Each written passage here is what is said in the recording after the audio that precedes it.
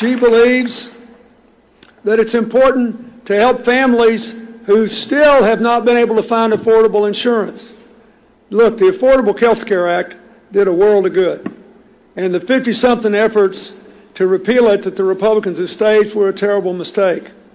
We, for the first time in our history at least, are providing insurance to more than 90% of our people. But there is a group of people, mostly small business owners and employees, who make just a little too much money to qualify for Medicaid expansion or for the tax incentives, who can't get affordable health insurance premiums in a lot of places. And the reason is they're not in big pools.